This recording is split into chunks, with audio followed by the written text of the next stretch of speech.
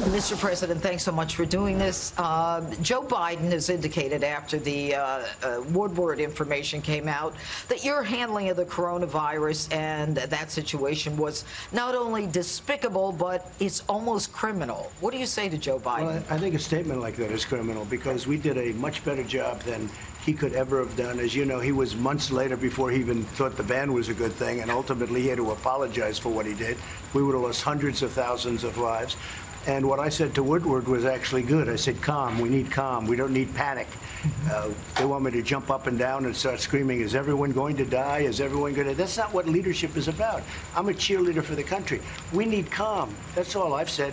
And by the way, that was done after. I had already banned China from coming into the country. That was in February. So you did the ban January 31st. Yeah. So, Jeanine, I took tremendous steps. Everybody knew how I feel. Otherwise, I wouldn't be banning China. And then shortly thereafter, I banned Europe. We saved hundreds of thousands of lives with each one of those bans and saved probably 2 or 2.5 million lives by doing what we did early. So you say that your timing was good, but let me ask you about Bob Woodward's timing. He did this interview with you on February 7th where you talked about how dangerous the virus was, and yet he waited until September, 7 months later, to announce to the American public how dangerous you said it was. Was his timing good? Look, he is an opportunist, not a bad guy, to be honest. He's doing his thing. His first book, I didn't have anything to do with it, and he wrote things that were false and untrue, and I could have straightened it out. And I said, I took quite a few phone calls, 16 phone calls or something like that, and we had some good conversations, not long, but good conversations. And I don't even know if the book is good or bad. I mean, I can tell you that what this says is that I said, don't panic. We don't want panic. The press will make everything look bad because it's fake, the fake news, most of it. I'd say 85%, unfortunately. That's the number we're up to. But I discussed with him lots of different things. I think they were very good discussions. We'll see how it comes out. But on this subject, if you look, and he's actually being hit because if he thought it was wrong, then he should have reported it early. If lives were going to be lost, he should have reported it early. The truth is, he didn't think there was anything wrong with it, and I think that he thought it was surprising that the press even picked it up. It's fake news. It's all fake news. Well, in fact, when he called you in March, a month later, you said to him, I didn't want to cause panic, and that's precisely, why I, as a leader, didn't go out and just say everyone's going to die. Well, go out and look at the great leaders of the world. Winston Churchill stood on the rooftops in London, very calm, making speeches.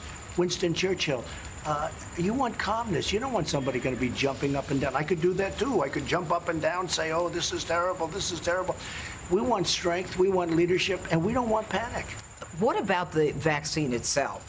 Now, Joe Biden and Kamala Harris and the Gallup survey that they just did says that the acceptance of the vaccine is pretty much going along political lines. The Democrats don't want to accept it because they don't trust it because it's coming out of your administration. They don't want it because they think it's going to make me look good and it wins the election for me.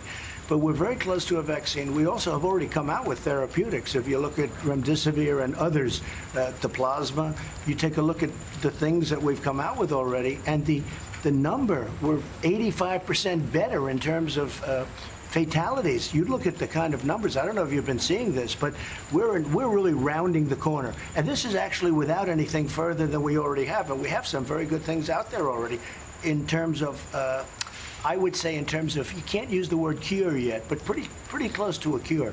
You're going to be pretty close to a cure. The vaccine itself, I mean, it could come out in October, but whether it's October, November, December, it's going to come out very soon. We have great companies. They're very advanced, and the results are going to be very good. Well, the numbers, you're correct. The numbers are going down. And there's a question as to whether or not the lockdown works, that maybe people need to get outside.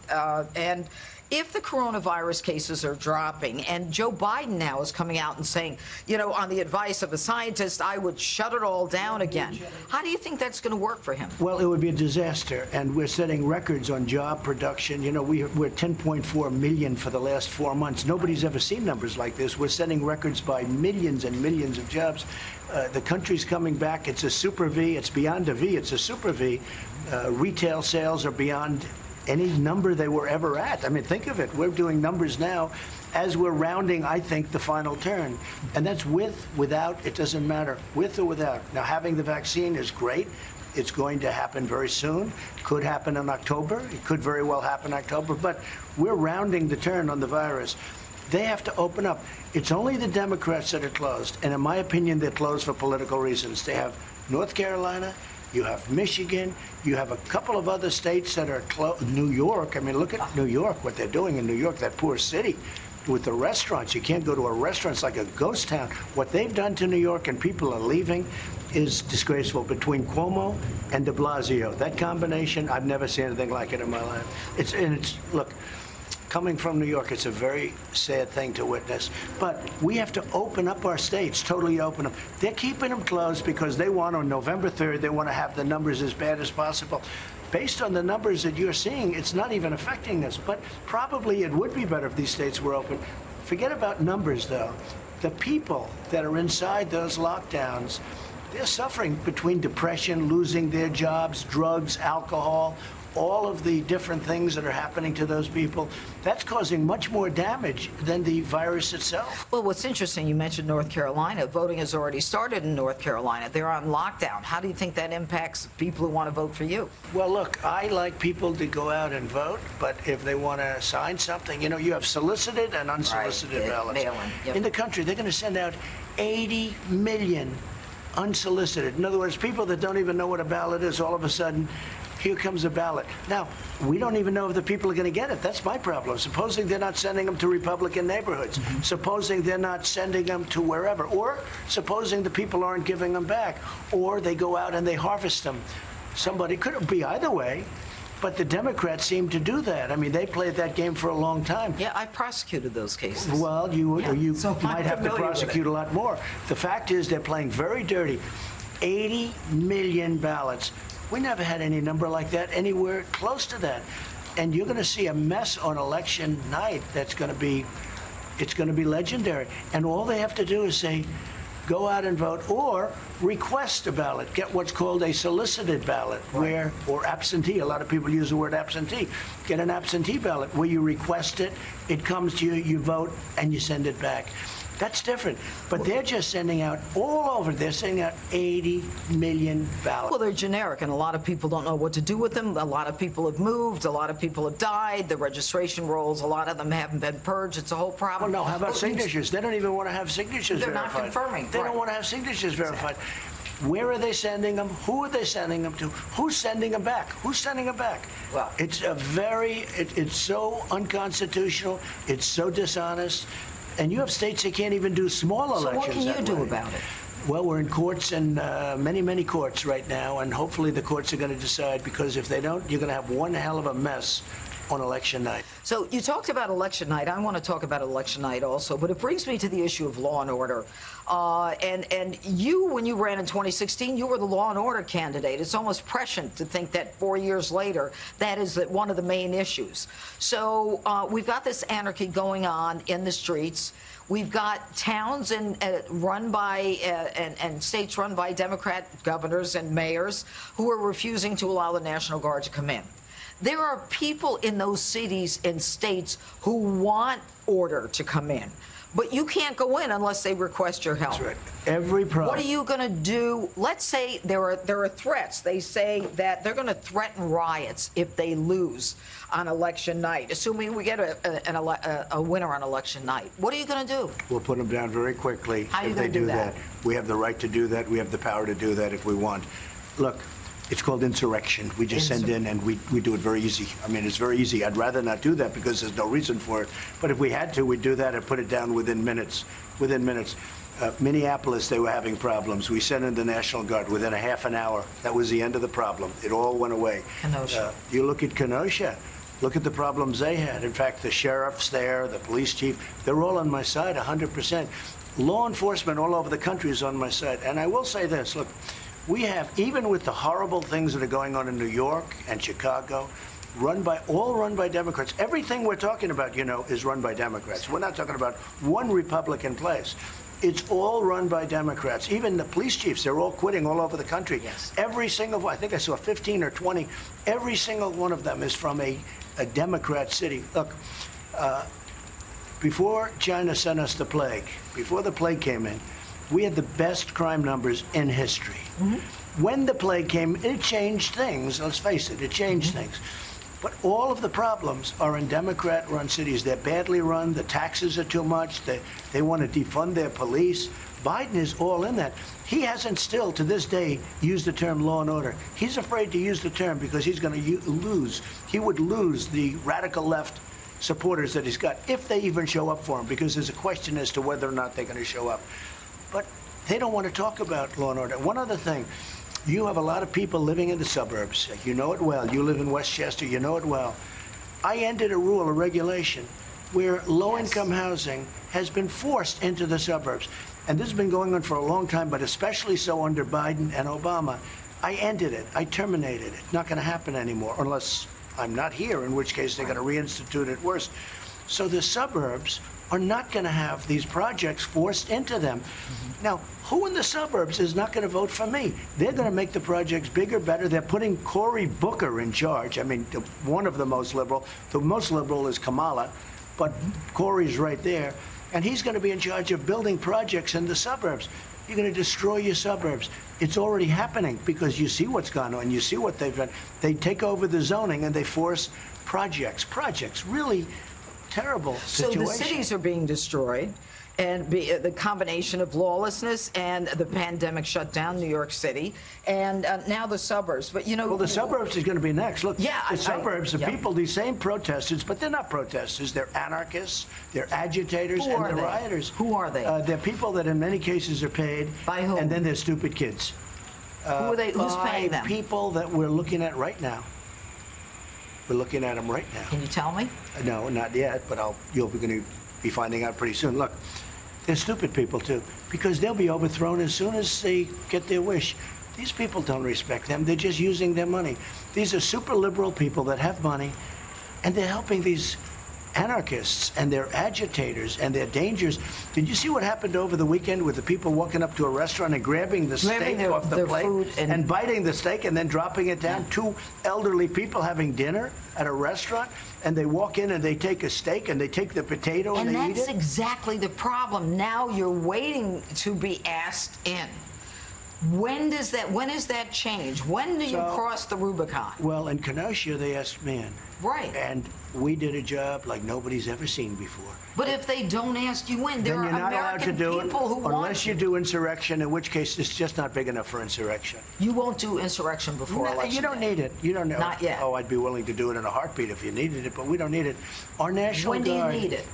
Our National Guard is so good and so tough. But they've got to by the be way, asked. Police departments in places that we're talking about, Seattle, we were going into Seattle, and they solved the problem the night before we got there. Yeah, we were getting ready to go, and they heard we were going in. Did you hear Ted Wheeler's numbers?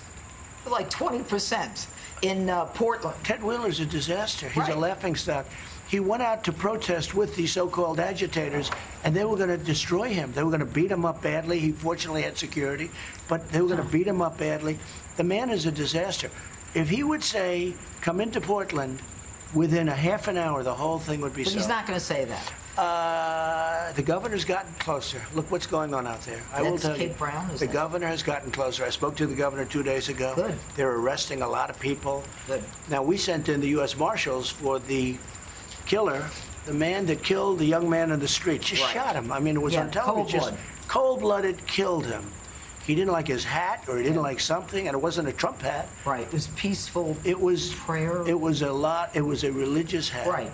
And he shot him cold blood. 2.5 days went by, and I put out, when are you going to go get him? And the U.S. Marshals went in to get him. Good. And in a short period of time, they ended in a gunfight. This guy was a violent criminal. A lot of them out there. And the U.S. Marshals killed him. And I will tell you something. That's the way it has to be. There has to be retribution when you have crime like this. There can't be guys standing up that want to fight. They want to fight. You can't throw bricks at people with shields. But the problem, Mr. President, you and I both agree. The problem is there are now prosecutors who are not prosecuting the protesters. This is like a grassroots level. They're being funded by socialists who are now electing people like I used to prosecute crime. They're letting them go. So what's going to happen, and this is a shame, you're going to have a backlash like you've never seen if these people don't stop. Because you have very smart, very tough people that aren't going to take it anymore. And once they say, we're not going to take it anymore, it's going to end in a very vicious backlash. And that's a terrible thing. How does it end? We're not there yet, but you have people that are very angry. You start seeing them, the trucks come in and this comes in and that. All of a sudden, you're going to see a backlash, the likes of which you haven't seen in many, many years, because people aren't going to take it.